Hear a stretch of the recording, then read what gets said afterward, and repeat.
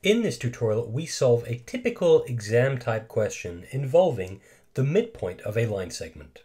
We can see here that we have a line segment with endpoints P and Q. And the scenario here is the following.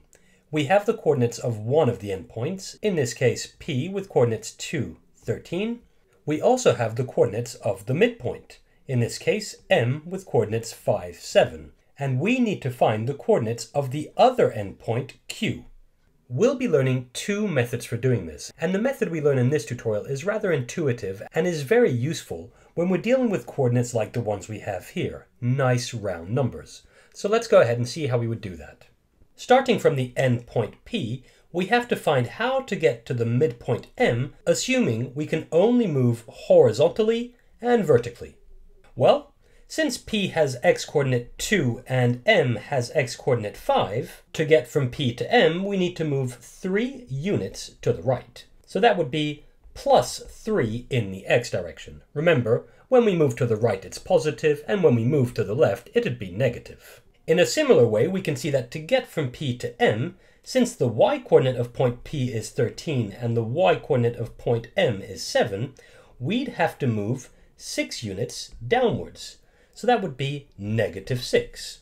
Remember, when we move upwards, it's positive, and when we move downwards, it's negative.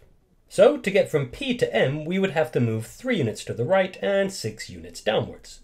But now, since M is the midpoint of the line segment, to get from the midpoint M to the endpoint Q, which is the point we're looking for, we're going to have to follow exactly the same steps. In other words, starting from M, we'd have to move 3 units to the right, so that's plus 3, and 6 units downwards, so that's minus 6.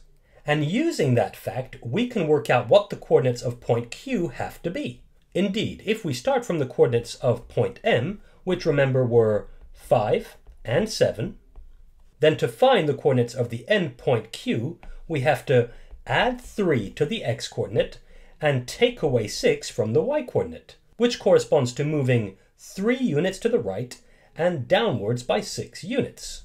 So point Q has coordinates 5 plus 3, which is 8, and 7 minus 6, which is 1.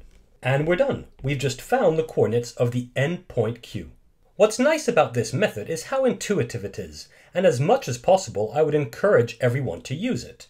Nonetheless, if ever we're dealing with more complicated coordinates, or say we had to program a computer to find the other endpoint, well, in such cases, the next method we'll learn may be more useful. So I would encourage you to make sure you also watch the next tutorial.